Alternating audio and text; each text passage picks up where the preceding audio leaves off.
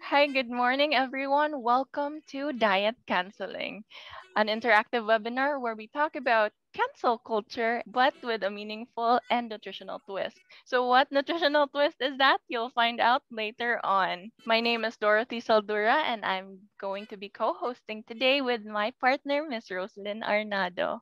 Good morning, Miss Roslyn. Kamusta ka? Hello, Miss Dorothy. Okay lang. So far, so good. How about our guest today? Naka-breakfast na ba tanan? Is everybody in a good mood? Let us know in the chat box. Because if not, then hopefully this webinar will put you in a brighter mood. So, Miss Dorothy, before we start, I'd like to ask you and our guest today, what are your thoughts when you hear the words cancel culture? Hmm, Rose, ang aga-aga pa already hitting me with the complicated questions, ano? No, actually, it's interesting, no? I think cancel culture is something that those two words have really had a negative impact in our society today, and I wish that it's not something that became part of the norm or part of the popular culture, quote unquote. Does anyone else have opinions about what cancel culture is about? Do you agree? Disagree? What do you think about it? Let us know in the comment section below. Anong mga reactions ninyo about when you hear the words cancel culture? So, ikaw, Rose, what do you think about it, man? Do you think it's a good thing? Do you think there's something na napala with cancel culture? That's so true. I know some might be wondering why is this webinar called diet canceling? Well, it's actually because we want to do a reverse card and cancel the misinformation surrounding nutrition and diet culture. Also because it sounds like diet counseling, which I know a lot of our R&D and ND guests are very familiar with, di ba? Nutrition education is waving. So yes, that's so true, Miss Rose. With the continual rise of social media platforms, information is just within our grasp, no? And access to information is within the scope of just one Google search, no? Nakuha na nato na. It's a blessing indeed. However, misinformation is just easily as spread. And nutrition facts and nutrition topics are definitely not exempted from that. Agree? Indeed. Indeed. Well, that's the purpose why we're here today. We got to know how to counter that misinformation with evidence based facts. I hope all of us are prepared for what's in store because it will be a morning full of facts, fan facts, and tips and tricks. First, we will be talking about canceling lazy eating, guides to quick and easy meal prep, and second, cancel diet culture, nourish, not punish. Sounds very interesting, Rose. I am honestly so excited and I hope our guests are too. Guys, are you excited? Pa-react naman dyan. Woo! Krok krok. All right. Thank you for the reactions. Grabe, no? I really can't wait. Let's go. All Laban. right. Before we introduce our first speaker for today's webinar, we would like to acknowledge the presence of our chairman, who is an amazing visionary. And when I say amazing, I mean it. He graduated cum laude at the University of San Carlos, BS Nutrition and Dietetics. He is also a Master of Public Health from Southwestern University, and currently, he is the program head and chairman of the CDU DND department. He has been teaching for 5 years and counting, with foods and food service and with public health as an expertise. Would everyone please give a virtual round of applause in welcoming Mr. John Rafael Arañas for the opening remarks? Good morning, sir. Morning, Hello, hello, sir. hello. Good morning, everyone. How are you? Doing I good, hope sir. Ayan, nice. I sir. hope everyone is doing good despite of the pandemic. Yes, good morning, everyone, colleagues, and the family, students, alumni, and invited participants. I would like to say how much I appreciate the honor of being asked to provide an opening remark in this informative and timely webinar. And I should also like to thank the BSND Practicums and Chonghua Hospital for organizing this webinar event. The objective of this webinar is to raise awareness and cancel the false information regarding eating habits, fad diet, and diet culture. To date, unhealthy diet remains a leading risk factor for death and disability globally. Now, in a study conducted by Bertrand et al. 2019 entitled The Impact of Coronavirus Disease 2019 or COVID-19 Pandemic on Students' Dietary Intake, Physical Activity, and Sedentary Behavior, shows that during COVID-19, the nutrient and caloric intake decreased and alcohol intake increased significantly. The physical activity levels decreased and sedentary activity increased significantly during COVID-19. During COVID-19, respondents did not engage in sufficient physical activity to offset no, the increased sedentary behavior. Now, know that due to the shift of traditional diet to westernized diet, we become a vulnerable group for poor dietary intake and insufficient physical activity and even sedentary behavior. And also, more and more individuals are jumping to the bandwagon of what's in dieting and trying it out without proper guidance. Recently, a famous celebrity announced of having an 800 calorie diet that piqued the interest of the many. The experience of a pandemic may have widespread implication for people's health, and we are meeting at a critical political moment for global nutrition. We face an enormous challenge, indeed, but we also have an enormous opportunity to improve the health and well-being of people all over the world. This is not just the role of dietitians, but us, the nutritionally well-informed citizens. Today, two experts in nutrition will be sharing to us very helpful information on canceling eating and diet culture. I hope everyone listening will come to understand the importance of your nutrition and live healthily ever after. Thank you so much and have a great day. Thank you, Mr. John Rafael Arañas, for taking your time out of your busy schedule to be with us here today and for imparting your inspiring message for all of us. Good morning, everyone. I am Gift Mambella, one of your interns in charge for this webinar. At this point, I would like to introduce our first speaker for today's webinar. She's an alumna from the International School for Culinary Arts and Hotel Management and holds certifications 3 and 4 in Culinary Arts and Commercial Cookery from Culinary Solutions Australia. She also holds a silver medal for Healthy Basket Live Cooking category of Cebu Ghost Culinary in 2016, which was the highest attainment for that category. She is also currently one of our very own CDU interns. And without further ado, let us welcome our co-intern, Ms. Kimberly Yu, to share her expertise to the topic Cancel Lazy Eating, Guides to Quick and Easy Meal Prep. Good morning, Ms. Kim. We're excited to hear from you. Hi, Gif. Thank you for that great introduction. And, this is like new territory for me, so it is, a little daunting. But I am very excited to be able to have this opportunity to talk in front of you about something that I am, passionate about.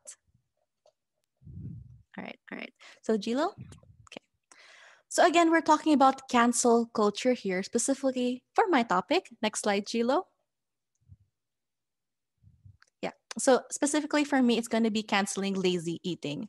So before I dive right into it, does anyone have an idea on this whole lazy eating, trend? Because Sir John did mention a little bit during his opening remarks, right? That there is like a decrease in physical activity, there's an increase in like alcohol consumption. So what is this lazy eating that we're trying to, move away from? Any idea? Okay, maybe you guys don't have any idea, so I'll just Me, Kim. Sige. Okay. Sige, Alright, Dor, what do you think?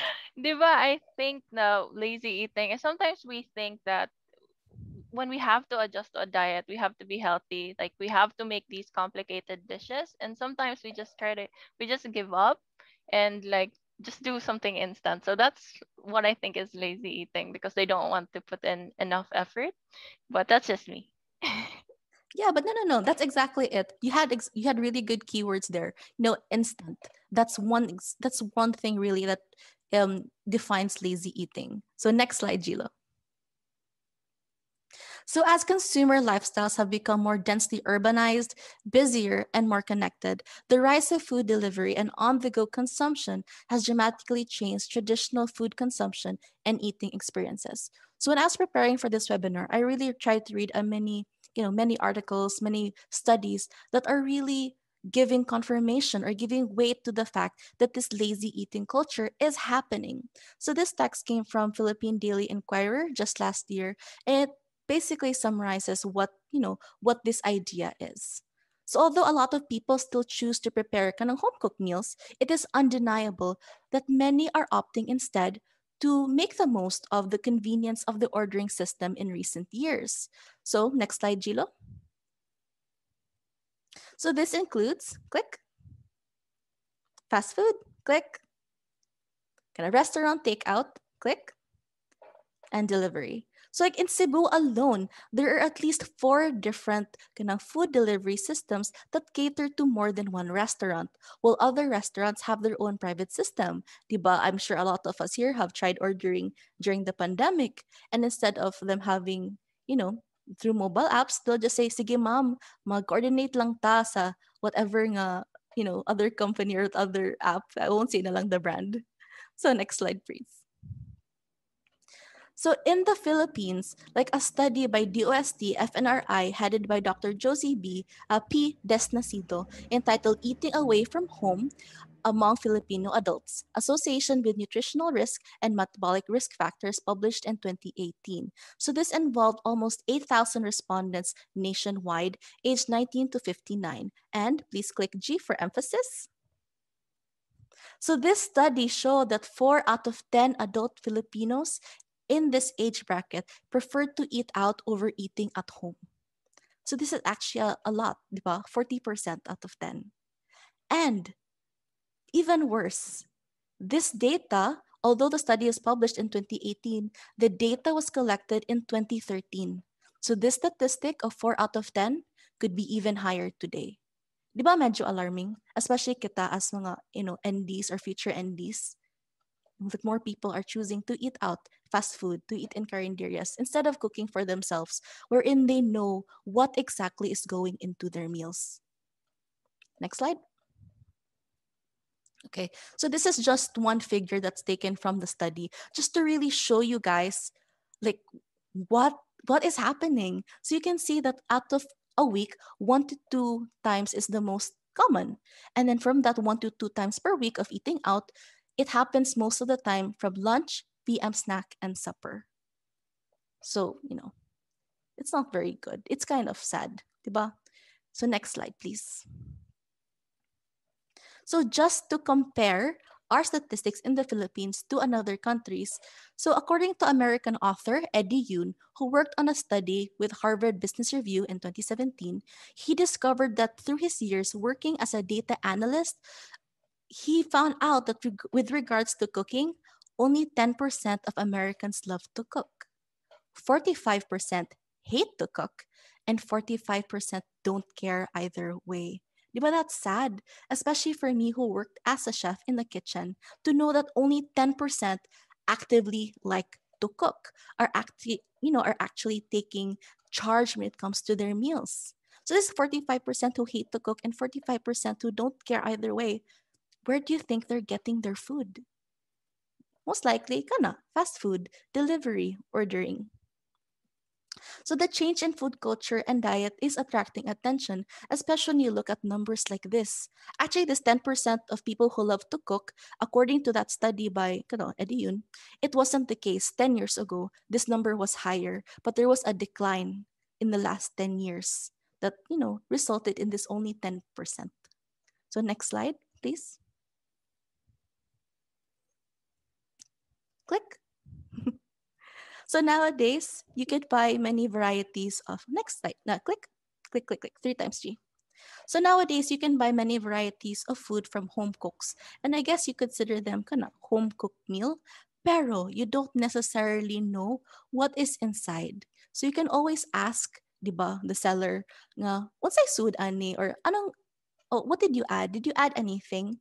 But you can't always trust the seller, to be honest with you. And I have nothing against home sellers, because like maybe let's say 80% of my former coworkers are doing that now. However, it is kind of true that you can't say for certain what are in your meals if you're always just buying them. So one more click, G.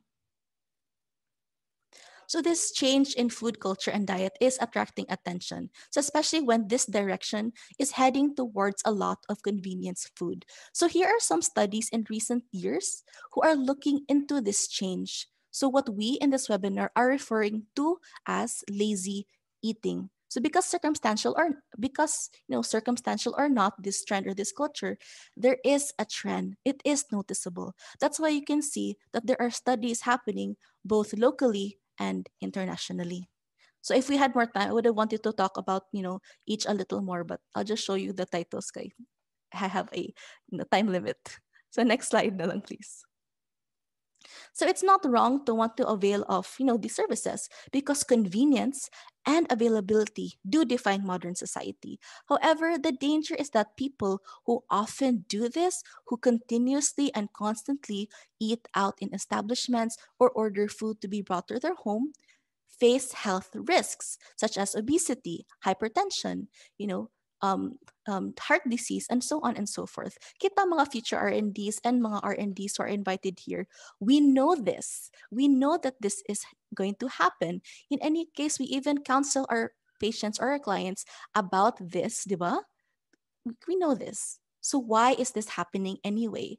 And I'm sure even kita mga R&D, we're also guilty. Diba? We are also guilty of ordering a lot of food for takeout or delivery. So nga naman, why is this happening? So why? First one. Next, G. So there are a lot of challenges that are, promoting this sort of lazy culture. And the first one is busy schedule. And I do think this is the most common one for most of us here, or the most common one for, a lot of people. So many of us have other responsibilities or work a minimum 8-hour shift job. And this shift is not always beneficial to meal times. For example, back when I was still working in a hotel, I would get like the evening shift. And this evening shift is from 2:10 or 3:11. And I would get out maybe any time between 12 or 2 a.m. So you can already see that just my number of hours is not really ideal for a proper meal schedule. I'd eat like a heavy snack mid-afternoon. I wouldn't be able to eat dinner at dinner time because of course that's when our clients are eating. I'm busy. And then I'd get out around midnight. So that's when I'd eat my dinner. But oftentimes, instead of cooking for myself, I just leave, I time out, go straight to a fast food restaurant, order chicken, order a burger, or even in some case with my coworkers, we wouldn't eat and instead kanang just go kanang inom, pa wa sa kapoy. So di ba it's funny to think that I worked at a kitchen, to think I was leaving a kitchen, but I did not cook for myself. Why? It's because I was so busy, because I was tired. I didn't want to cook anymore. So it just became easier to buy food that other people have made instead. The same thing is also true for those with mommy duties, daddy duties, mga ate, mga kuya. It's sometimes just easier and faster with our schedule to buy food. So this is a reality that this is, one of the obstacles to that, or one of the things that is promoting lazy eating. It's good that we have to be aware of this. So next slide. The second reason, the second obstacle is simply that we're not used to it. And what is it? It's cooking. Especially for people who did not grow up in the kitchen, who did not, as a child, you did not help your parents cook or had no interest in baking. As adults, you don't really know what to do in the kitchen. And diba, that's scary. Because, oh my gosh, now I have to use a knife on my own. Am I capable of this? Will I hurt myself? Diba, it's scary. So kana, instead of automatically thinking, oh, I'm hungry, what will I cook today? Instead, the thought now becomes, oh, I'm hungry, what will I order today? Kana. Are you guilty of this? Maybe, maybe not. Next slide. Okay, so the third reason now is availability of food options. So this also ties into the whole, not being able to cook. So in modern society, it is a luxury and a privilege that we can eat cuisine from so many different cultures. And sometimes our skill set is just not up to par to provide ourselves with what we want to eat. If all you're capable of, for example, is kind of making pancit canton and then frying an egg, that's your skill set. But you want to eat kanang Korean or Indian, only a few people would actually go through the trouble of learning how to make these dishes and instead would rather order. Diba? This is a reality. Okay? So next slide. Mm-mm. So the fourth reason that I identified, and this one is the last, is simply the perception of importance with regards to cooking. And this boils down to time management. Okay? Let me ask you guys who are listening to me right now. Have you ever made a to-do list of things to accomplish in the day? Absolutely, I have to do this. I can't miss out on any of these. Have you made this kind of list before? Yes or no? Sometimes. Okay. Not consistent, haha. Well, me, I make a lot of lists. I'm very much a paper and pen kind of person, and I always write down the things I need to do in a day. But with that, let me ask you, if you have made a to-do list, how often does that list include make dinner, make lunch, prepare a snack to bring tomorrow to work? Diba? Not always. Oh, si Kyle daw. Kasi cook siya. But not everyone does that. And that is simply because of a discrepancy in importance. To us, being able to cook or having to put aside time to cook ranks lower among the things we have to do today. Even if you have an hour break, a lot of people would rather spend that 20 minutes used to cook a meal. Kaya kita, mga students, I'm sure you're guilty of this. Instead of using that 20 minutes to cook, you'd rather study a little more, finish that report, or even just take a 20-minute nap. And it's just because of mindset. It's because we're so used to doing other things, and because we're so used to having everything come to us in an instant, instead of setting time to cook, you'd rather just wait, do something else, and have something come to you. Okay. Pero it's not exactly bad, because this is a reality. However, we need to be aware that these are possibly the reasons why this lazy eating culture is happening to us, because awareness is often the first step to fixing a problem. So that's why we need to know about this. So next slide. So now that we are aware of the reasons, what can we do now to help ourselves move forward? What can we do now to not continue on this lazy eating path? Let's talk about meal prep. So what do you think is meal prep? Do you guys have any idea what meal prep is?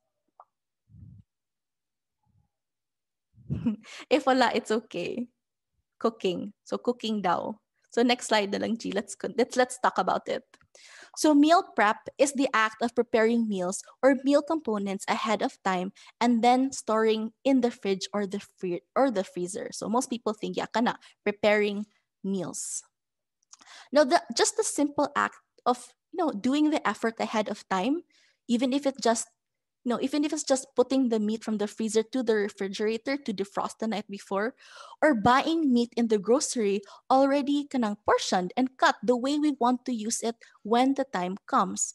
This can make getting meals on the table faster and simpler.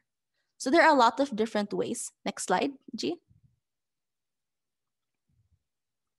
So there are a lot of different types of meal prep. And I want to show this to you guys because different people adapt to different styles better. So it's up to us to figure out what style works for us, what works for our needs and our lifestyle. So kaning. So I got this actually from a lady named Denise Bustard from a Sweet Pea and Saffron blog. I liked how she worded it. That's why I borrowed it from her. So next slide, please. So the first one, and I think this is the most common one, especially when you say preparing meals ahead of time. So the first type of meal prep is reheat meals. So what happens is you cook in advance, you put it in a Tupperware, and then you reheat it when needed. So I think you saw the previous picture 2 slides ago, diba? And then each container had the same meal. So this is mostly what happens here.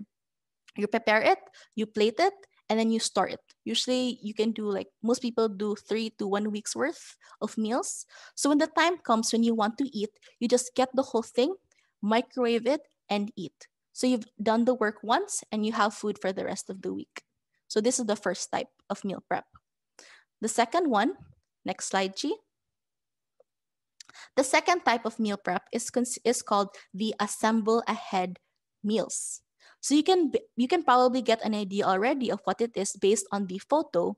It is assembling all the ingredients ahead of time and then storing them uncooked. So you can look at the photo. It's like potatoes, it's garlic, it's like carrots, spices, and then you have like your chickpeas. So most likely this person is going to be cooking a lentil curry just based on these ingredients. So if you do this, you can store like several different bags in your fridge or your freezer. And then when it's time to cook, grab it, put it in the pot, leave it to boil, and you're done. It's much faster that way.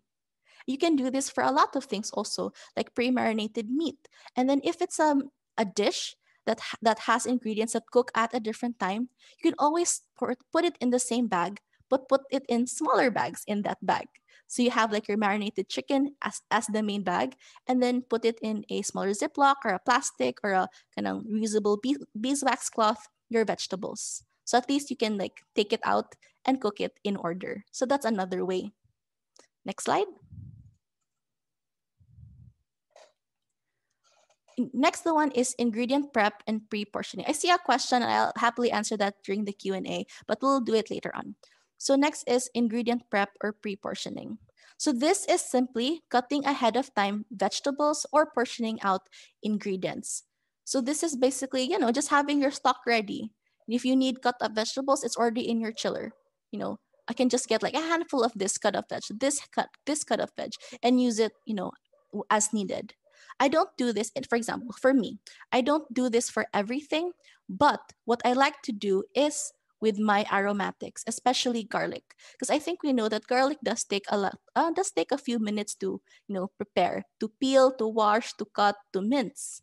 So what I like to do is I have a small kanang vacuum sealed Tupperware of minced garlic. So if a recipe calls for, let's say, 1 tablespoon or 1 teaspoon of minced garlic, I have some already on hand. So this saves me, let's say, 5 minutes already, just because I did it in advance. The next style is, G. The next style is ang buffet style. And this, what happens in buffet style is that we prepare different ingredients ahead of time and mix and match on the spot. So this type of style is better for, when you're cooking a lot or cooking for a lot of people, or you have like example a function and you need to like make something or like a lunchbox for like different people. So this buffet style of mixing and matching ingredients gives you the illusion of having different kinds of food, even if gamay ra imong andam. So just looking at the picture, you can see it looks like it's ingredients for like a taco. So you have your pulled chicken, your grated cheese, your shredded cabbage, carrots, lettuce, and bell peppers. So this looks like it's for a taco. But with buffet style, you can make other things. Use the chicken, use the cheese, add it to a pasta, you'll have a chicken pasta dish. You take only the vegetables, you'll have a sauteed vegetable dish. So see, this gives the illusion of having a lot of different things with a minimal amount of effort. Especially if you're going to be using a lot of different colors in your ingredients, it will even look more different from each other.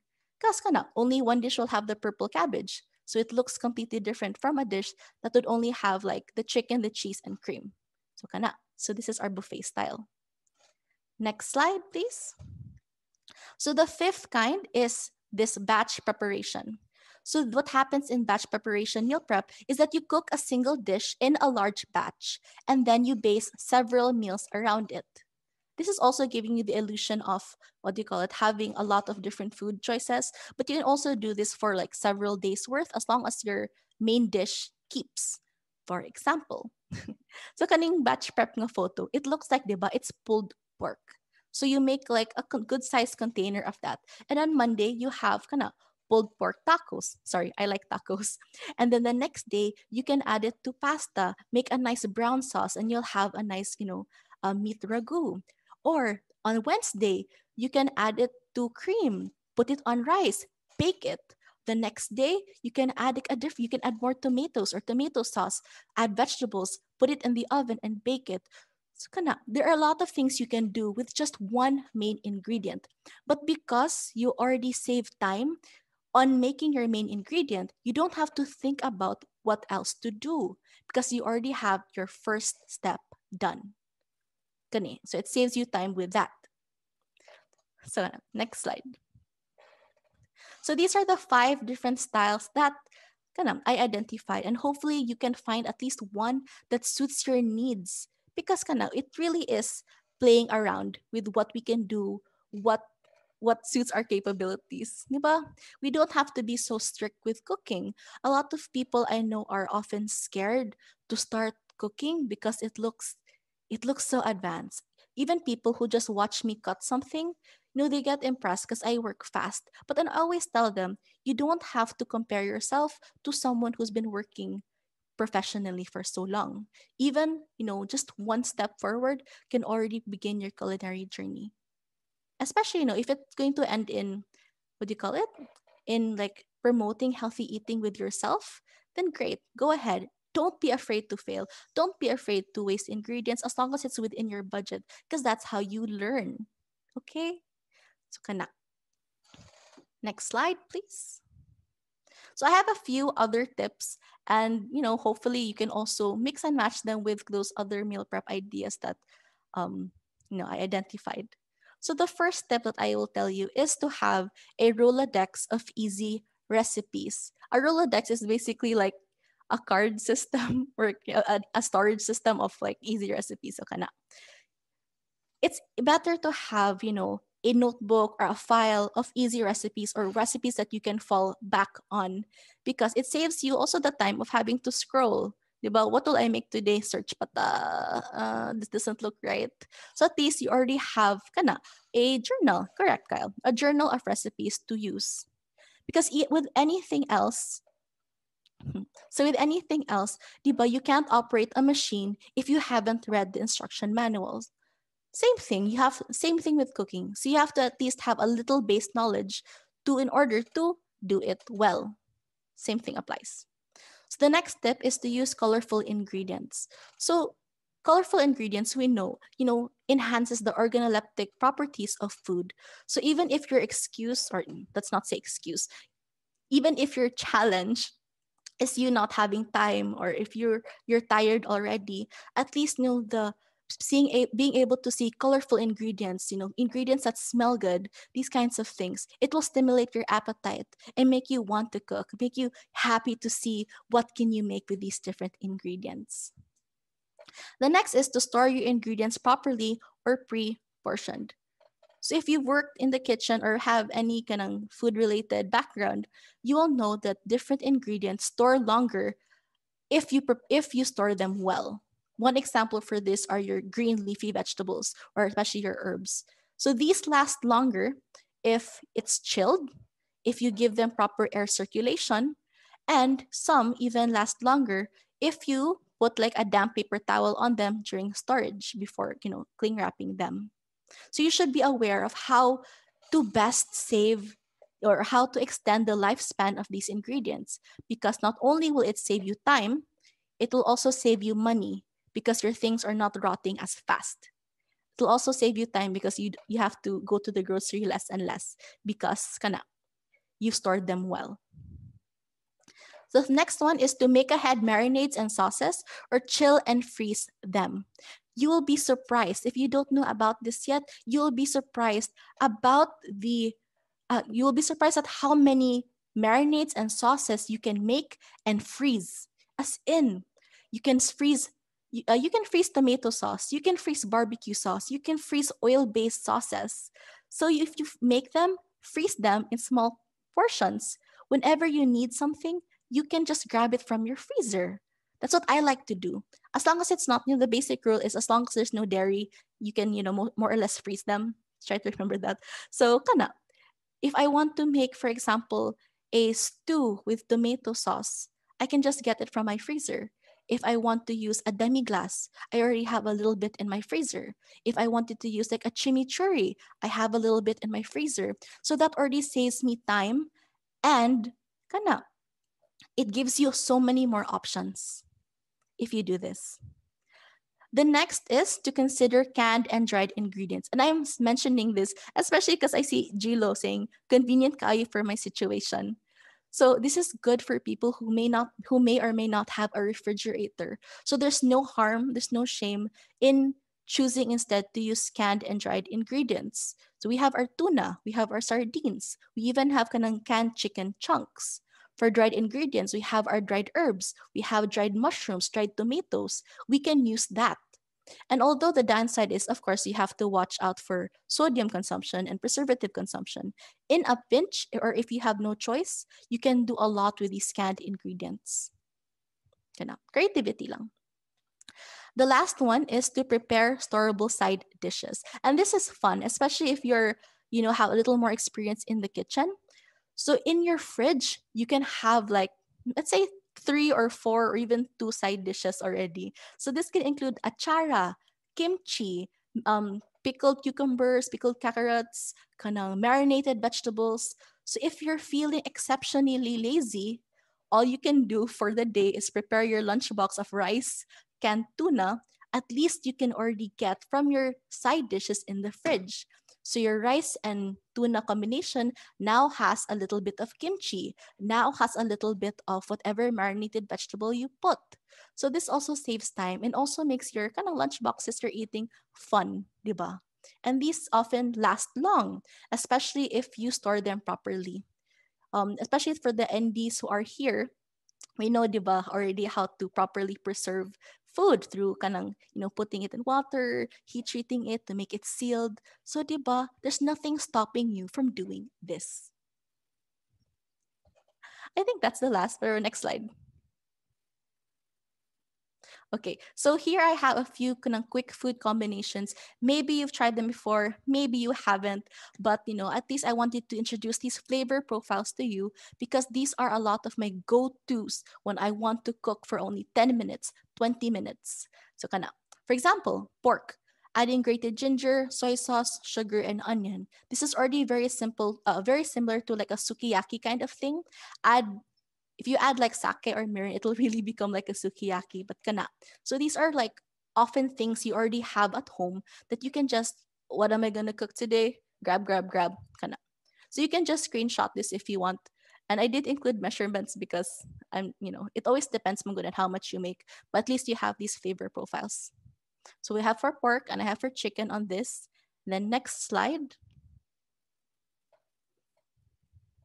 So I also included some kind of non-meat options for my vegetarian, my vegan audience. So I have also for tofu, and I have some kind of vegetarian pastas. So even the tofu, the first one, onion, garlic, chili, calamansi, and Maggi, that's already like a tofu sisig. So these are just things already at home. And it doesn't require much cooking. Tofu cooks very fast.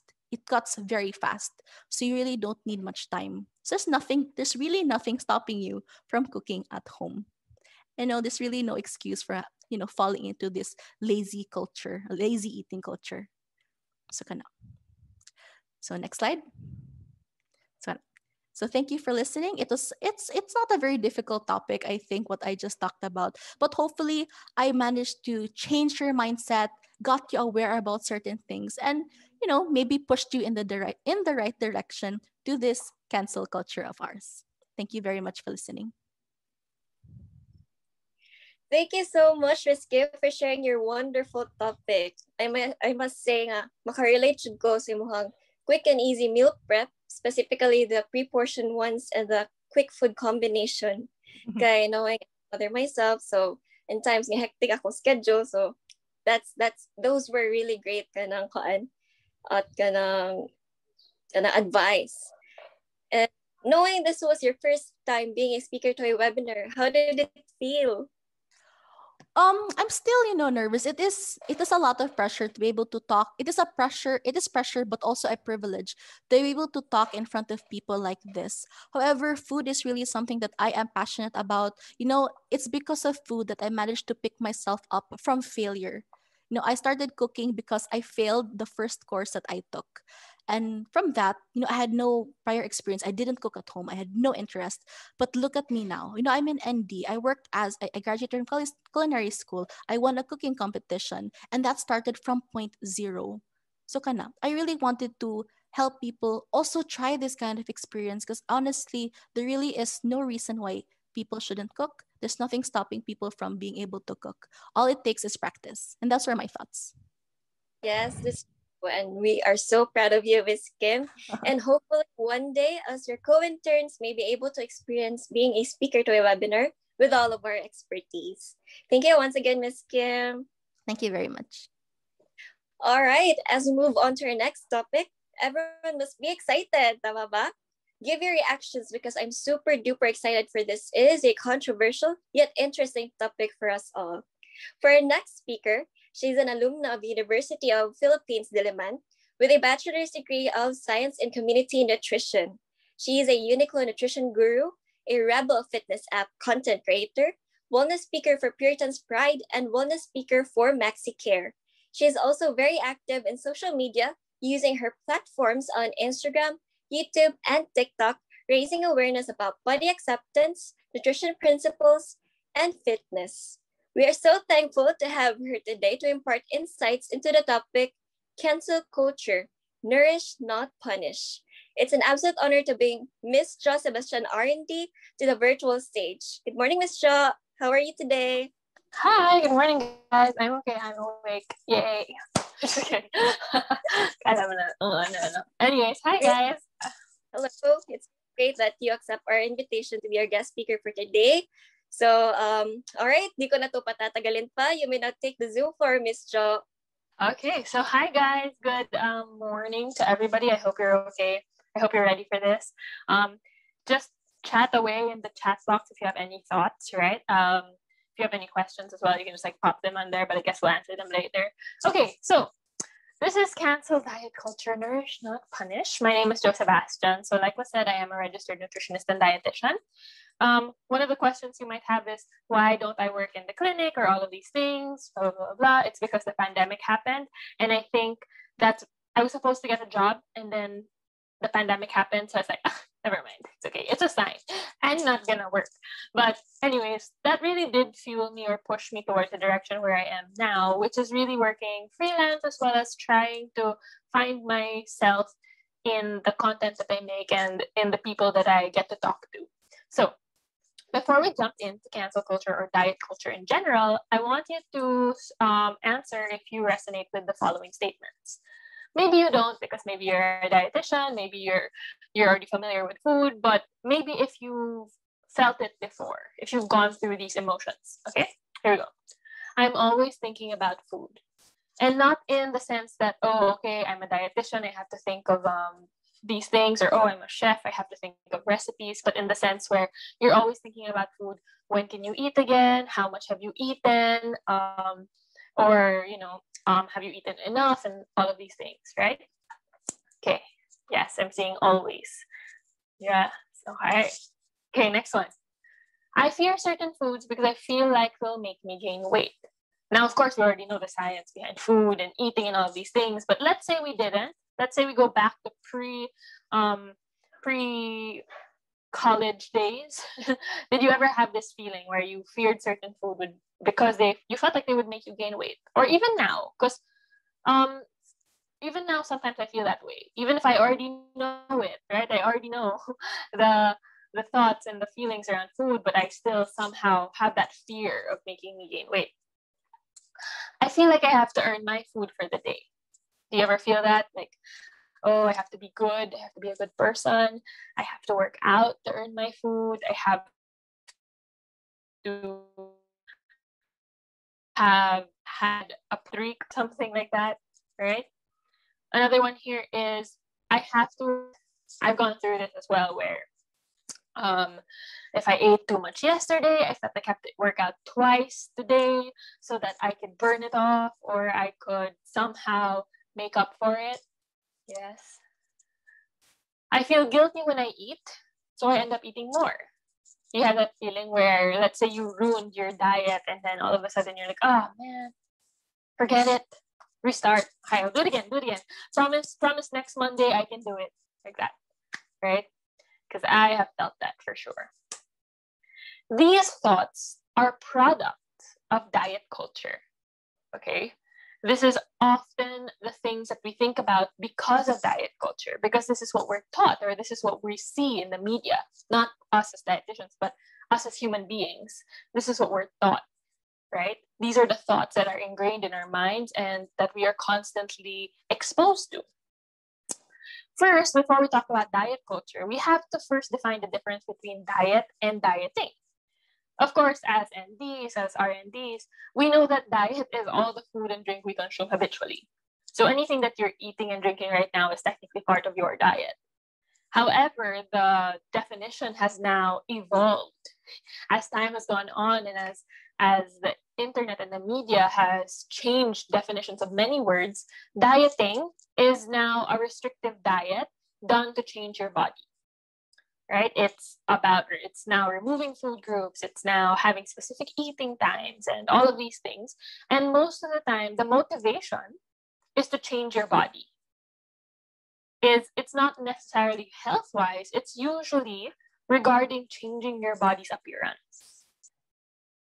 So here are some things that we can find in diet culture, which is your 1,200 calories or less. You have appetite suppressants, right? You have fat burners, detoxes and cleanses, when we know our body can do that on its own if we don't have any specific diseases. Water fasting, keto for weight loss, 1 meal a day, cheat day, meal skipping, food labeling, and not like nutrition facts, but food labeling as in there's good food, there's bad food, etc. Guilt-free, when we know that guilt is not an ingredient. Zero sugar, and then the HCG diet, which is really insane because you even pump yourself up with something, right? And then you have skinny teas, which are just laxatives in general. These things are so popular nowadays, and the problem is they are products of diet culture. Products of diet culture because some of these things are literally sold or literally marketed or made a profit of, right? Your skinny teas and your fat burners and some appetite suppressants are literally profited off by companies. But it's diet culture because these are things that have come up or have been promoted as a way for you to change your body, to get to the body that you feel like is best for you. So what is diet culture? Diet culture is a belief system that values weight, shape, and size over well-being. Diet culture isn't really about what you eat necessarily, but the main concept behind diet culture is that it's a belief system that values weight, shape, and size over well-being. And as dietitians, we know that, health is so important. We only have one body. We have to take care of it. We have to nourish it the best we can. However, the media and everything around us constantly tells us that the only way for you to be healthy is if you lose weight. That's the only way. And it doesn't matter how you lose weight, right? And because of diet culture, because we value shape, size, and how we look over well-being, we get a lot of body comments. If you gain weight, you've let yourself go. Diba? If you lose weight, payat mo na, kumain ka naman, diba? Or parang every time you're eating, lakas mo naman kumain. Kaya mo talaga ubusin yan, right? You look better before. Alam mo, disiplina lang talaga kailangan mo. Ganon. What happened to your body? Ganon. Maganda ka sana kung mapayat ka, diba? There's so many comments that we get. Because diet culture tells us that we have to look a specific way. Right? Somebody said relatives will always have things. Yeah. Relatives, friends, people in the internet, right? Everybody wants a say. And it's because we valued how our body looks in connection to health. So I have a story. When I was struggling through disordered eating patterns, I was skipping meals, I was eating 8 bananas a day. I was always complimented. Well, payat mo na. Share naman ng tips. Ganon. Share your secrets. So I felt like, oh, okay. I guess what I'm doing is correct, even though I'm starving and I am feeling and I'm binging in the weekends. I guess what I'm doing is right because people want to know how I did it. And then when I gained weight after trying to recover from these disordered eating patterns, the comments I got was parang, laki-laki mo na, ay si Ate Jo, ang taba-taba na, ganon. So, to my surprise, when I was finally taking care of myself, or at least learning to, comments were on how I looked again, right? And it's so easy to let these comments impact you and then, what do you call this? Control how you see yourself, make it become your truth, and then it results into disordered eating patterns. Diet culture promotes the notion that health is equal to thinness. While you can, of course, have specific or better biomarkers when you lose weight, the question is, how are you losing weight? And is this actually health promoting, right? Because health isn't always about weight loss. A lot of the times, it's about the health promoting behaviors that you have. Okay, yes, nag-lose ka nga ng 20 pounds in 1 month, pero paano? Kaya mo ba yan ma-sustain? That's the question. But nobody cares about that. Nobody cares about sustainability and consistency. They just want results. They just want the answer. They just want to see themselves in a different body because either the media has shown them that their body is not good, or they've been body shamed, or maybe they've just been through so much.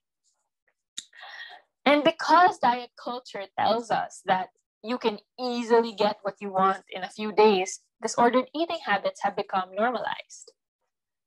Skipping meals is now the new trend, right? Looking for low carb options are now the only thing, even if you have no specific condition that needs it, right? Everything has to be low carb all the time. Everything has to be this much calories all of the time, right? And disordered eating habits like meal skipping or suppressing your hunger has become normalized. And in fact, it's equated with discipline, right? There's a time when I wasn't eating rice and people would just be like, ay, sana all, ako rin, diba? Parang, yes, work, ganon. Disordered eating habits have been equated with discipline. And if you fail your diet, you feel like it's your fault. When at the end of the day, it's really that the diet was not made for you because it was very restrictive. And disordered eating habits are also equated with happiness. If you're able to follow it, you're disciplined enough to fit into society, you're put on a pedestal for being an ideal person who has challenged their own hunger cues. But dieting becomes the new trend. If you're not on a diet, why? Right? It's like, what? Come on. Diets have become challenges. They become trends. They become something that everybody got to do together. Cannot.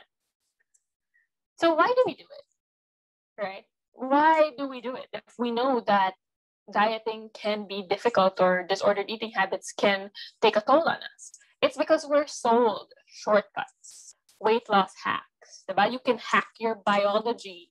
All you have to do is drink this and then you'll never feel hungry again, when it's an innate response or an innate thing that your body does is to tell you that you're hungry. Literally, that's one of the things your body does, right? One of the most important things your body does is to tell you if you're hungry. If it didn't, we would not be able to fuel ourselves. But we're sold these weight loss hacks. You'll never feel hungry again. You can speed up your metabolism just by drinking this, not considering your body composition or anything else. Right? We're just sold things to hack your body. When we know that biology, our bodies are so smart, they're designed so intelligently, right? It knows what to do. It knows how to balance its pH. It knows how to go back to homeostasis. Wow, big words for me. Sure. But we are sold these shortcuts and that something's wrong with our body. That's what we're sold. Your body has to detox, it has to cleanse, you have to do this 7-day thing because it's broken. That's what we're sold. We're also sold false promises. Lose weight quick in a week, right? 30 pounds in 30 days. We're sold these false promises that don't tell you a full story of what is happening. Another reason why is because we glorify weight loss. And this is also, as a health professional, you have to be careful as well with how you treat your clients and how you address it when they lose weight. Because when somebody loses weight, instead of saying, oh, good job for you, or hala, first thing you have to ask is, how do you feel about it? Because you don't know how, you can't just react all of a sudden with like, oh, yeah, good job, or ay, bakit, ganon, right? Because you have to be careful with how you address these types of things. So if somebody has lost weight, if your client or somebody has lost weight, you have to ask them first, how do you feel about this? Or what did we do to get here? Then we can address from there. Because a lot of the times we really glorify weight loss too much, and people can say, oh, I lost 5 pounds. And here's the thing, okay, I'm not against weight loss or anything like that. If that's what you need, if that's what you want, that's okay. What I am looking towards is that it has to come from a place of acceptance of your body. It has to come from an understanding that sometimes what you need is health promoting behaviors rather than simply changing your body. Another thing is the media. The media also always tells us that weight loss is the ideal thing, and that it's really, and you get your sexy body back, as if the body that you have now isn't worthy enough. We're always seeing new diets and comments about people's bodies. If some celebrity loses weight, we blast that. Oh, finally, some celebrity gains weight, we also blast that on the internet, right? We're always just showing about people's bodies rather than about people's accomplishments in life. Dieting promises you acceptance and confidence. Dieting says that if you do this, if you follow this thing, you're finally going to have a boyfriend. Ganon. Sure. Well, specific. That's mine. Sure. I'm just kidding. But that's what happens. Dieting tells you that if you finally fit in this size, if you finally lose 20 pounds, if you finally lose the stubborn belly fat, you'll be happy. You'll be accepted by society and you'll be healthy. But more often than not, they promote unhealthy behaviors rather than actual health promoting behaviors. Here's the thing. You can't cure body image simply by changing your body. And a lot of the times we jump into diets because of our relationship with our body. And we can't discount that. Something that you have to remember as a health professional is that we cannot discount the fact that people want to change their bodies because they want to feel accepted. And the fuel for a lot of the things they do is their relationship to their body. And we have to remind them that you can't simply cure body image simply by changing your body. If you have a client that wants to lose weight, you have to first address, okay, why do we want to lose weight? And if their answer is, oh, it's because I want to feel more confident in my body, then the question is, why can't you feel confident in your body now? What do you think is holding you back? Oh, it's because lots of people comment on my body. It's like, oh, okay. Why do you feel affected by their comments? Oh, it's because I was bullied all the time, and it's because I feel like I don't fit the standards. Why don't you feel like you fit the standards? Because you can see all the photos and things that you see online. The media is showing me that my body is so different. Why do you feel like that's a bad thing? Why do you feel like it's bad to have a different body? Again, it's okay if you want to change your body, but you always have to ask why. Because more often than not, it is out of wanting to feel accepted and wanting to feel confident. But even if you lose the weight, it's not a sure thing, or even if you change your body, it's not going to be a sure thing that you're going to be accepting of your new body. And I say this from experience. When I lost weight and gained weight, when I reached my goal weight, I still never felt happy. I still never felt like I fit the standard, because at the end of the day, it wasn't about how my body looked. It was about how I took care of it. And it was also about how I thought of it. And as a health professional who deals with people who want to lose weight, want to change their body, you can't discount the fact that body image is a really big factor when it comes to this.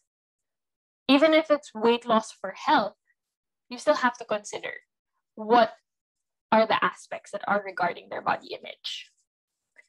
So here's some things that they don't usually tell you about dieting, or at least usually tell the media or the world. that when you start a diet, especially if it's a restrictive diet, again, when we say diet, we are mainly talking about restrictive diets and not what you eat in general. Oftentimes when you go on a diet, you have a love-hate relationship with yourself. You have difficulty focusing on things because only thing you're thinking about is food.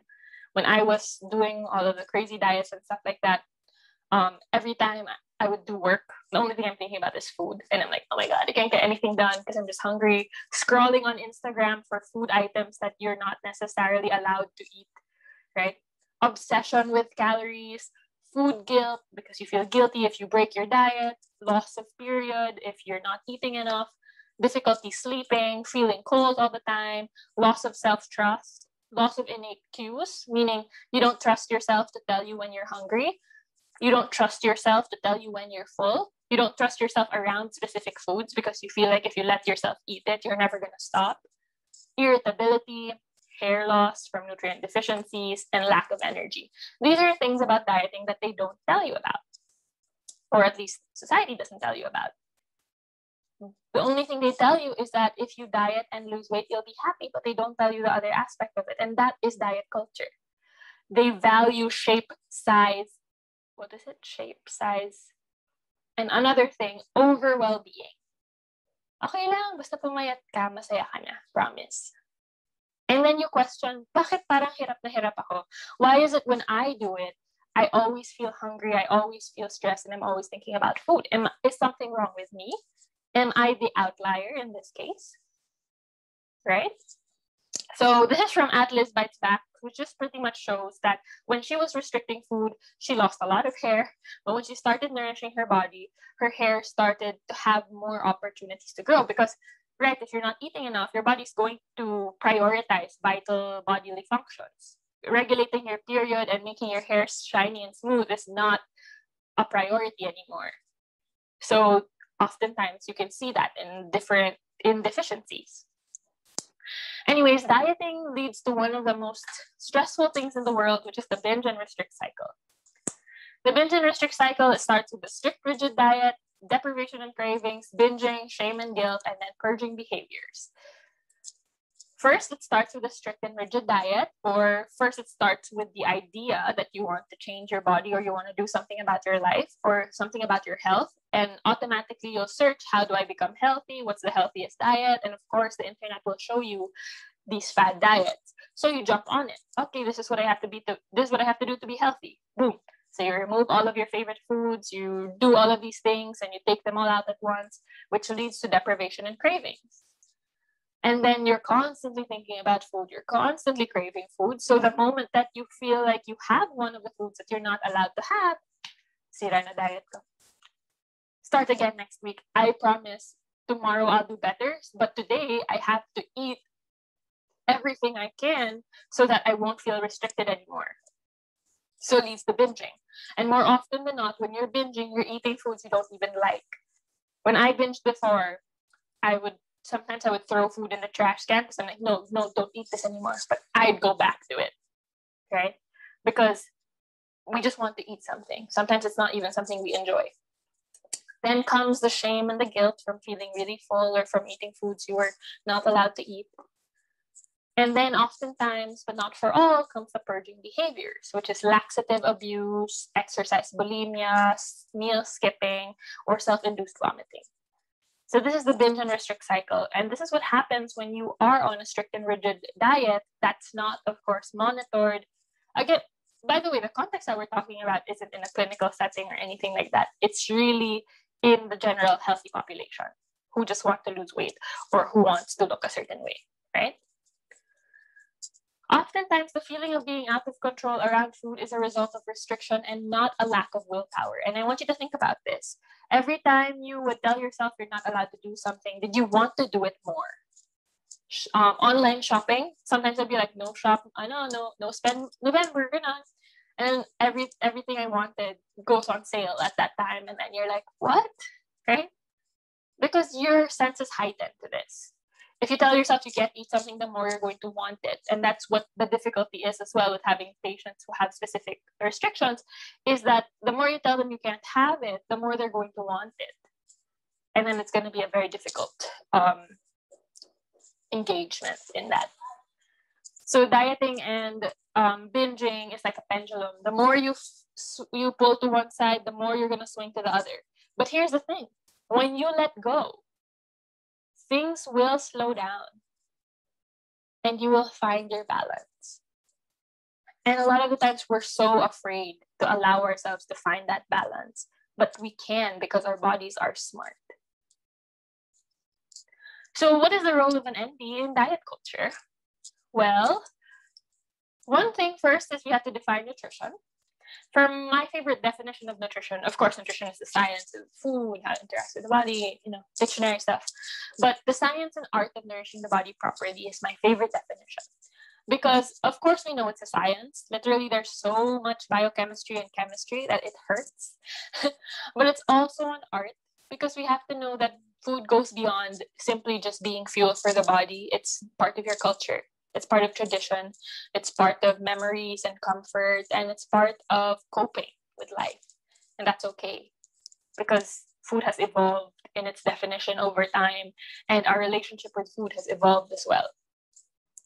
But as NDs, we have to remember and we have to, what do we call this? We have to promote the idea that food is a very important important part of life.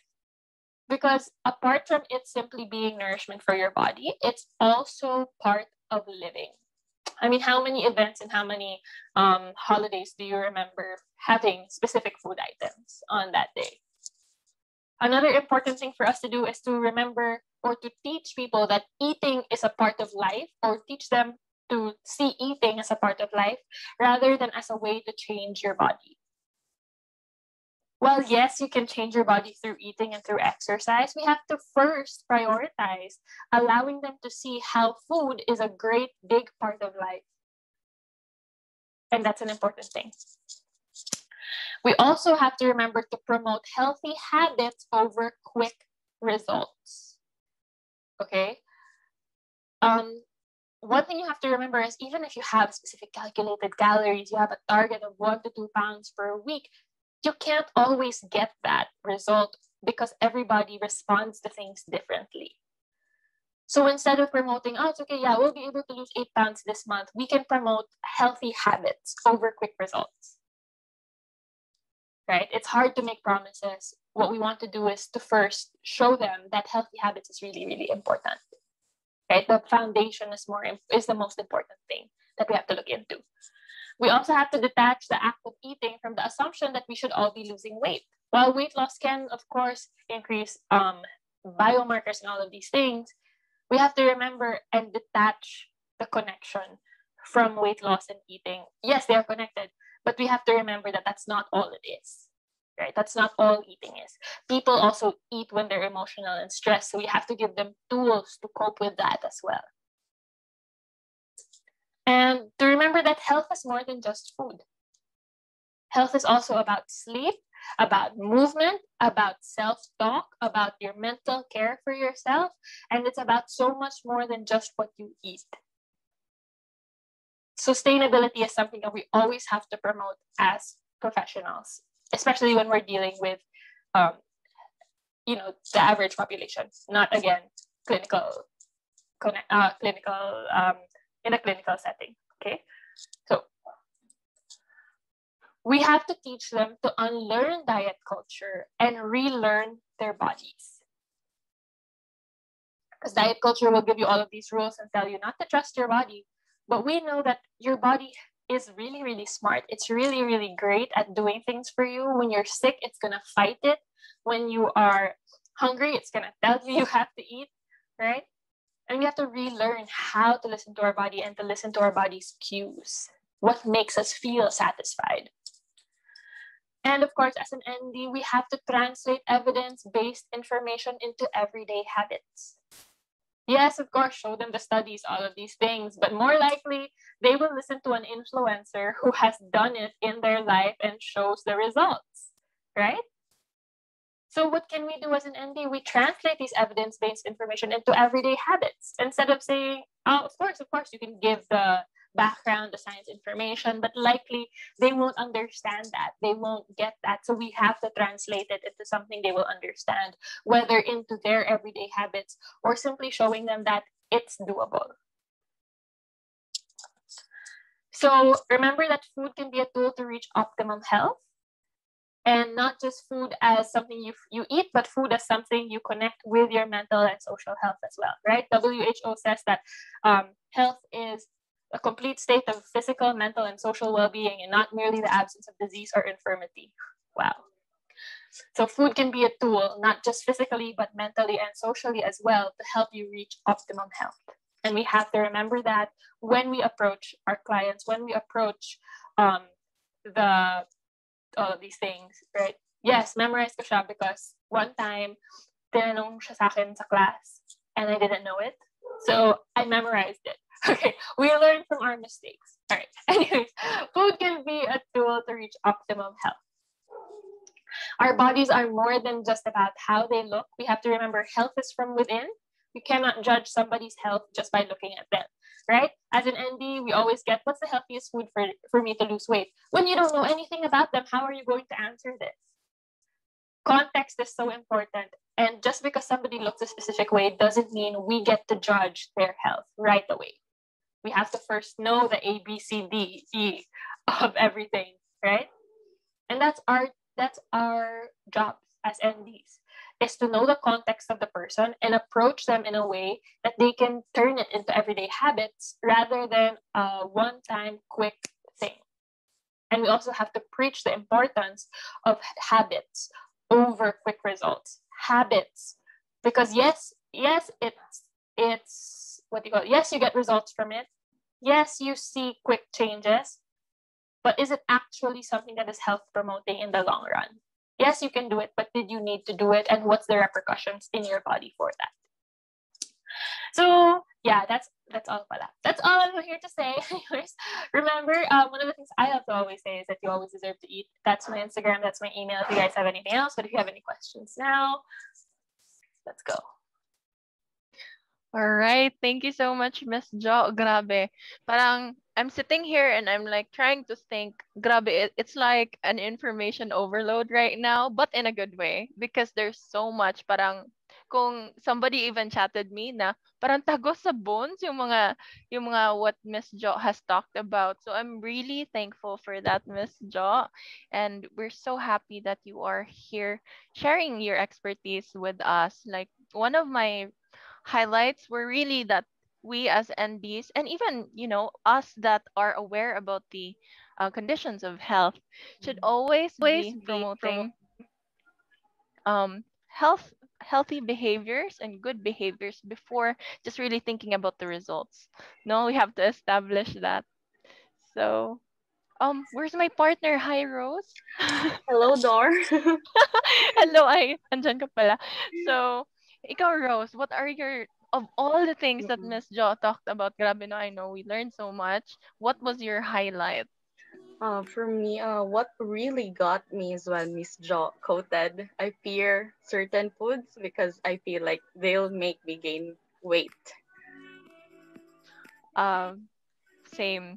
Honestly, no, I think all of us have went through that. Now we think that certain types of food make us gain weight, and I can totally relate to Miss Jo Mm. being also a part of trying social media with TikTok and all that. I get so many questions about like which food is healthy. Parang tagos talaga to when she said na we are always asked which food is healthy, which food isn't, and we can't really say. We can't really say without knowing the entirety of the diet of one person. No one food should be quote unquote unhealthy.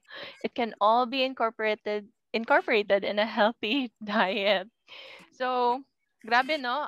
I do believe our audience do have questions for later on, and Rose, sige, sobrang chika na ako, ano? Yes. Sige, Oh, yeah, yeah. let's You know what, proceed. Dor? I could totally relate to that because, in this time of pandemic, we are really more prone of eating more since we're stuck at home. Right. Unlike before, nakakagala lang anytime. And I always feel guilty when I eat all the time and having the fear of gaining weight. Can anyone relate to this? But however, I'm also learning that sustainability is the key and that food can be a tool to reach optimum health because our bodies are more than just how they look. So I really like this quote from Miss Jo. Wow. Grabe, no? Kamu guys, do you have any quotable quotes from this discussion today? Let me see in the chat section. Oh, sabi ni Kim, true. Supportive talaga si Kim. Thank you, Miss Kim.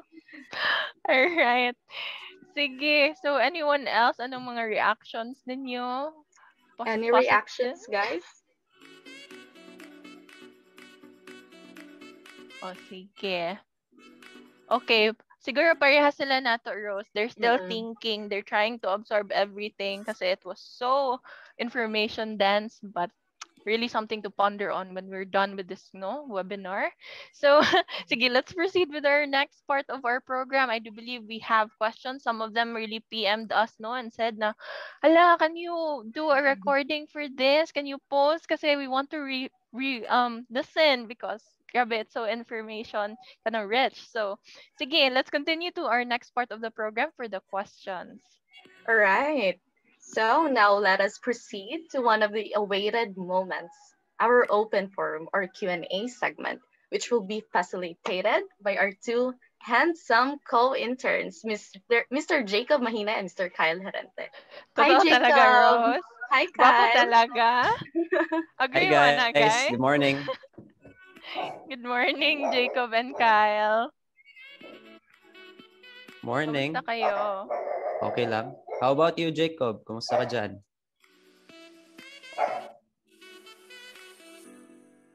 Nakamute ka, Jacob. I'm okay, bro. How about you? How about our participants for today? Participants. So, okay lang kayo dyan? So now, I am looking at the chat box for questions that our audience members have sent in. So in order to not go over time, so I'd like to choose around 3 to 5 questions for our speakers to be asked. So there were questions before, so let me scan first. So the question, this is for Miss Kim. So this is the first question, no? So Miss Kim, so someone asked, this is specifically Miss Angela. So she asked if hindi po ba nawawala yung nutrients doon sa food, especially po doon sa vegetable? Okay, so thank you, Miss Angela, for sending your question, and it is a really good question. But with regards to vitamins and minerals, the whole freezing aspect isn't necessarily a concern, because especially to us who have this background of food and nutrition and food science, vitamins and minerals are often lost through heating, through water, through the presence of fat. So freezing doesn't necessarily cause your ingredients to lose these things. What you may be concerned about is, I guess, texture, but you just have to play around with what kind of cooking method you use. For example, it's common in the grocery, right? You have frozen vegetables. So I guess it's true that they're mushier than if you eat it fresh. But if you add it to if you use a dry heat method or if you use a sauce, it will be less noticeable. Same thing with meat. So it's more of a texture and not so much the nutritive quality of it. Okay, thank you for that wonderful answer, Miss Kim. So I hope Miss Angela has something na learn about your answer. So Miss Angela, is there anything else you want to add or follow-up question for that? Wala na po. Okay, Thank you. thank you. Can I also just add that it's something I find funny that when it was my turn to speak, the MCs and the hosts were speaking in English, and then it was Miss Jo. It's like you convert it to Tagalog. It's just funny. We adapt. Jacob, did you find another question for our speaker, for Miss Kim or Miss Jo? You're on mute, Jacob.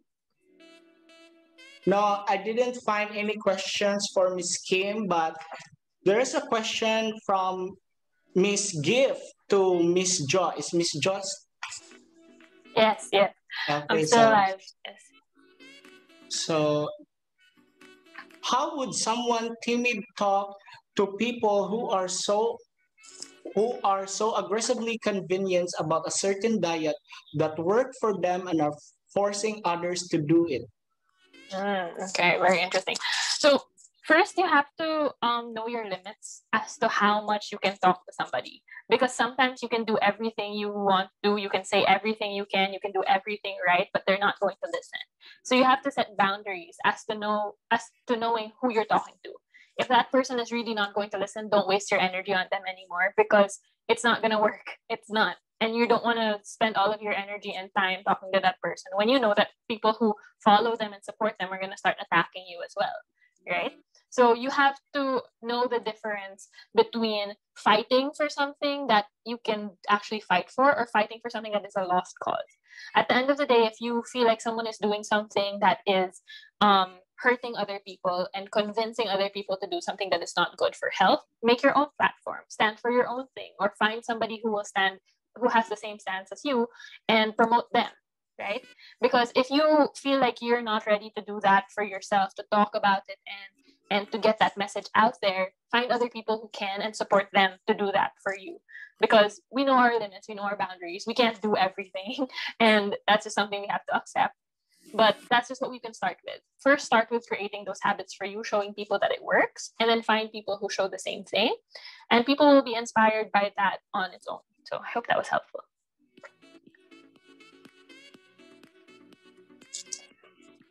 So thank you for that very wonderful answer, Miss Jo. So Gift, okay na ka? Yes, thank you so much, Miss Jo. Okay, so So for our Ah. next question, no? So here we have one from Miss Kim. So is this for Miss Jo, right? So what would you tell other NDs, RNDs who also want to break into social media like you, since it seems to help in convincing people? I just want to tell you, just do it. Because if you're going to keep waiting for somebody else to do it, let's say, okay, like, yes, if you see somebody doing it, then go for it. But if you feel like you have a very specific message, a very different message, then do it. Because everybody is different in the way that they deliver things. And not everybody is perceptive to the way other people deliver things, right? The way I tend to deliver my message is more on like from experience, based on my experience. Some people will do it very factual and very scientific based. Some people relate to experience based information. Some people relate to more showing me all of the studies like straight up, right? So find what you feel is best for you, what kind of mode you want to do best, and then just do it. Because we need more professionals. We need more people who will actually preach the message correctly. You already have so many influencers who are going to keep on pushing these things, pushing supplements, pushing MLMs, pushing things to individuals. So the thing you can do as an ND and RND is make the message, start the message, make it grow, right? You don't have to have perfect messaging or anything like that. It doesn't have to be super duper nicely made infographics, though those help. Just start with what you can. Some people like paragraphs, some people like infographics. So find your niche and then just work from there and enjoy it. Enjoy it, of course.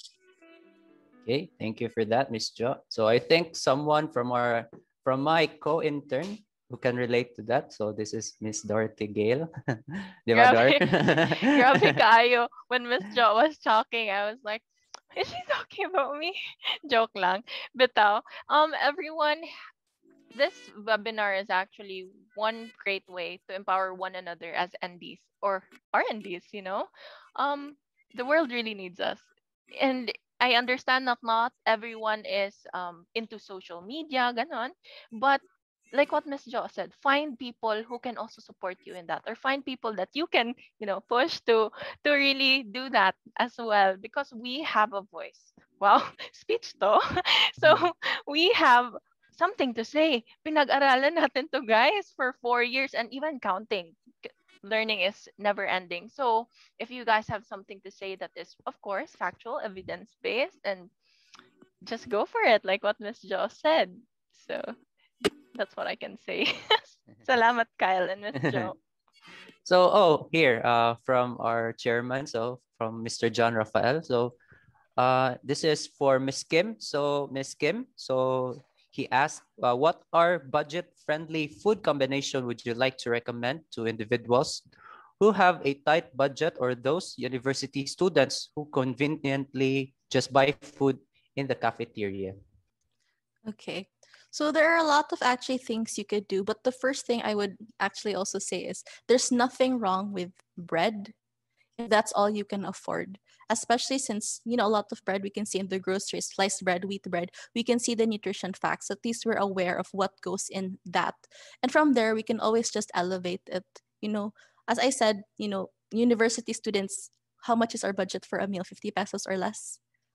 Diba?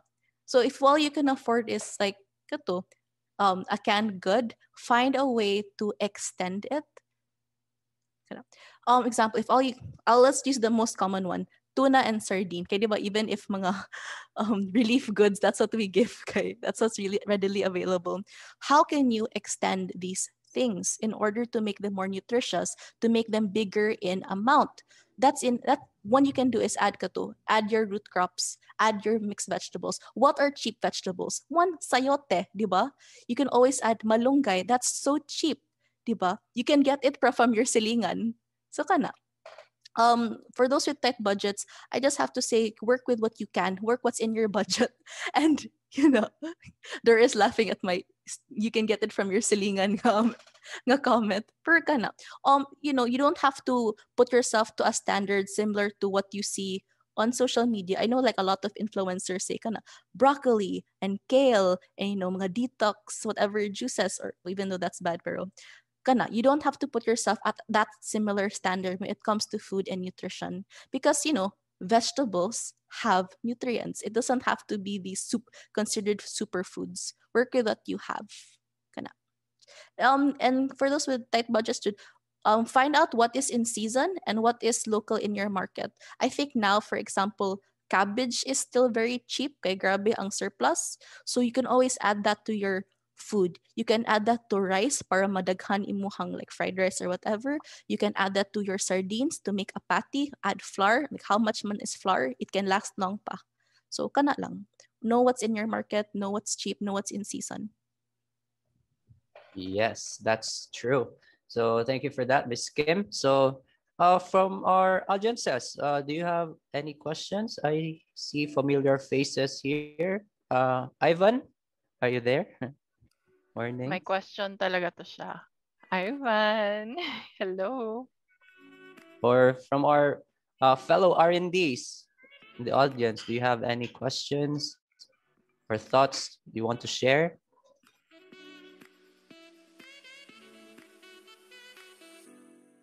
How about si Lester? Is Lester here?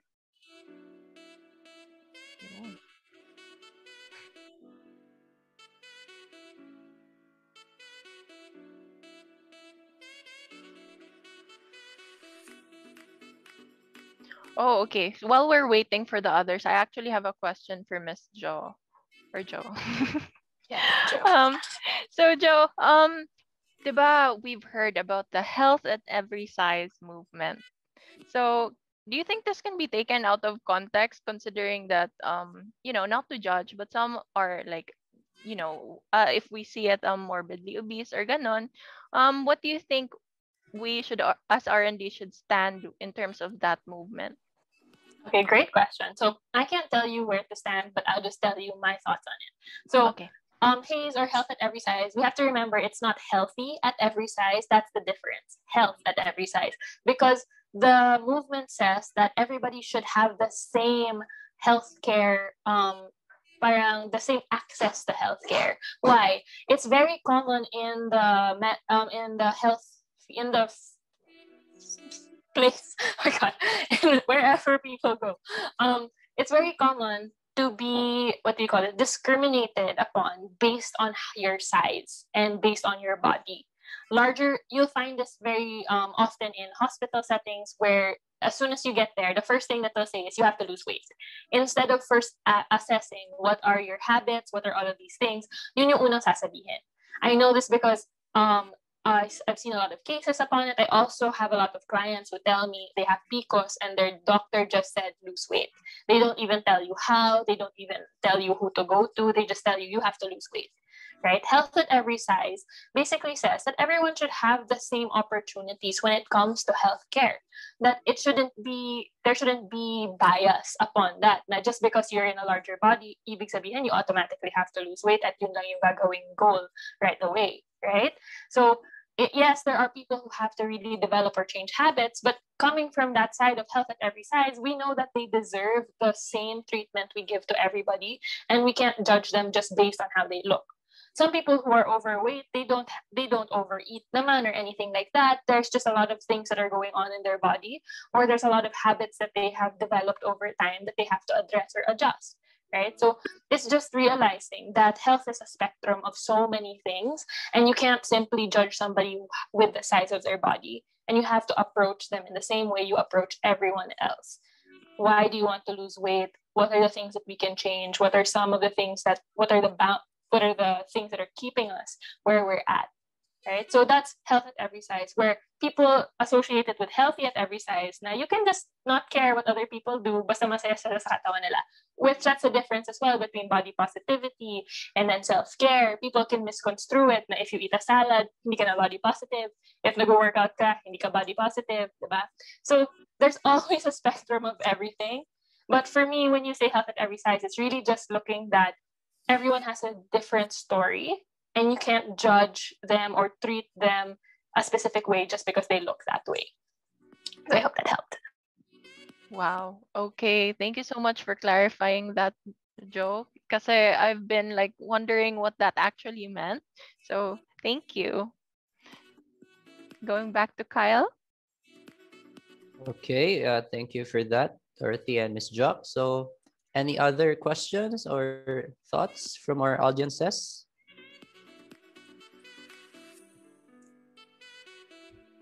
Don't be shy, guys. Tayo-tayo lang to dito, guys. So you can really ask. Or if you just you can unmute yourself. You can ask the question directly. How about si Angela? I'm so glad you're here, Angela. Thank you po.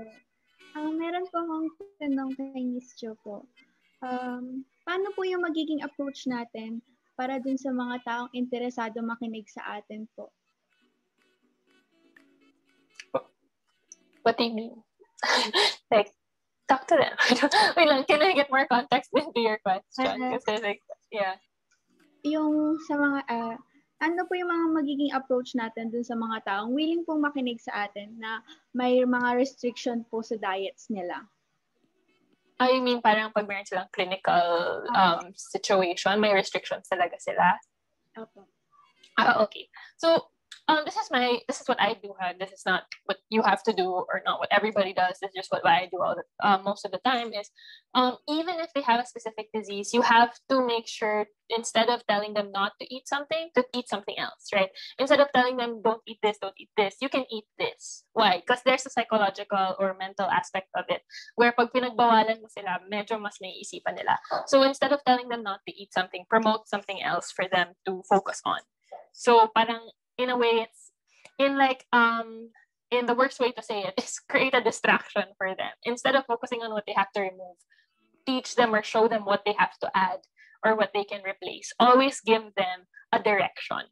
You always have to give your client a direction. Hindi pwedeng, wag mo gawin, and tapos wala kang bibigay na what for them to move forward with.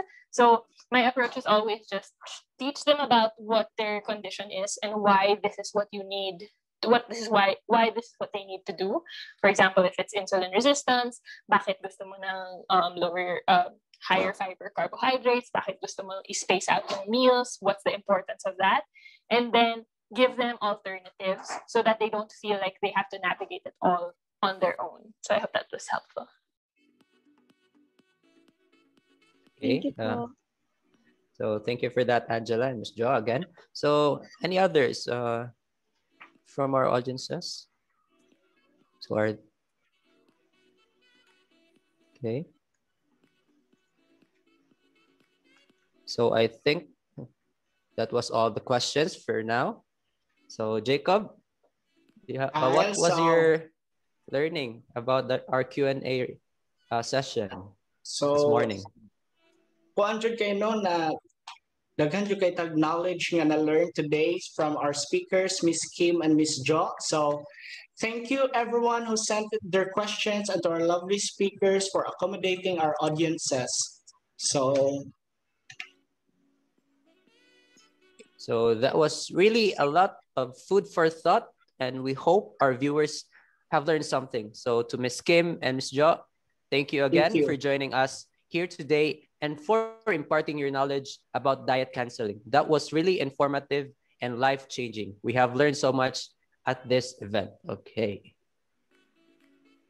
So right now for our next part of our program, so we for the certificate, so our representative and affiliate institution will be in contact to our speakers regarding for the certificate of appreciation. So on behalf of the Changhua Hospital, Cebu and Cebu Doctors University clinical interns of batch 2021. So again, Ms. Jo, thank you very much. Any final words would you like to say? And do you have something you want to plug? Any social media accounts where our participants can follow you on? So I just want to say thank you guys. I'm really excited for all of your journeys as RNDs, future RNDs and MDs and all of those things. Just make sure to stick to your values. Don't let anybody push you down. Well, and of course, make sure to fight diet culture. But if you guys want to ask me anything, or if you just want to talk talk about frustrations of being an RND, ganun, you can just check out my Instagram. That's at it's Joe Sebastian. You can also check out my YouTube and TikTok. But that's all up to you. It's what's that? Just take care of yourselves, and make sure you stick to your values. Okay, bye. Thank you. Thank you, Miss. How about Miss Kim? Do you have any final words from our participants and audience? Just thank you for being here, guys, and thank you for being open-minded about what we had to say. Diet culture, diet culture, and diet canceling. It's an interesting topic, really, and there's a lot of controversies about it. But that's why we have this kind of webinar, and that's why we encourage this kind of open discussion. Because as Miss Jo had told us when we met before this webinar, we're all students of life, and learning never stops. So we have to keep an open mind, and it's keep learning, keep like and also it's our responsibility also to share what we know to other people. That's really also why I was excited to do this, even though it was my first time, because I wanted to talk to you guys about this. So kind of.